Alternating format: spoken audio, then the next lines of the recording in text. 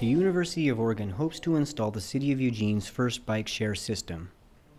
The Associated Students at the University of Oregon, the school's student-run government, has approved a grant for nearly $200,000 that will help the university's outdoor program develop the system.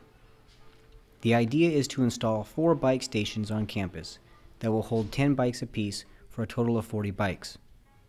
Students will be able to rent a bike by swiping their student ID card at one of the stations. Once they have a bike, they will be given a set amount of time before they have to return the bike to campus.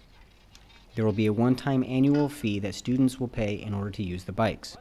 Bike Program Manager Brianna Orr says that the new bike share system is a cost-effective way to provide students with bikes.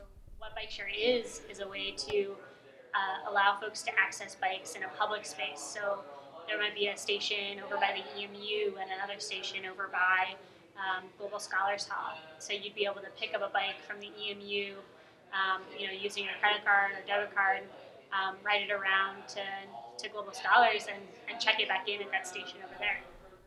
The contract for setting up the system will go to a Wisconsin company called B-Cycle that runs similar operations in other cities of the U.S., including Denver and Charlotte.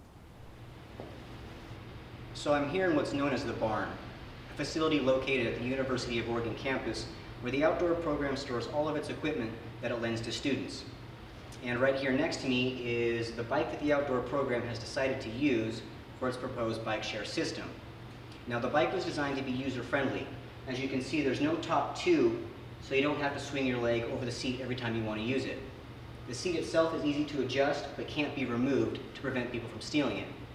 On the front of the bike is a basket where you can put your books and bag, and on the front of the basket is a light powered by electricity that's generated by copper wiring inside the wheel. Now the outdoor program says they've decided which bike they want to use, but they're still negotiating terms of management between the university and B-Cycle. The outdoor program also says they don't have a set date when the program will begin, but hopes it will start as soon as possible.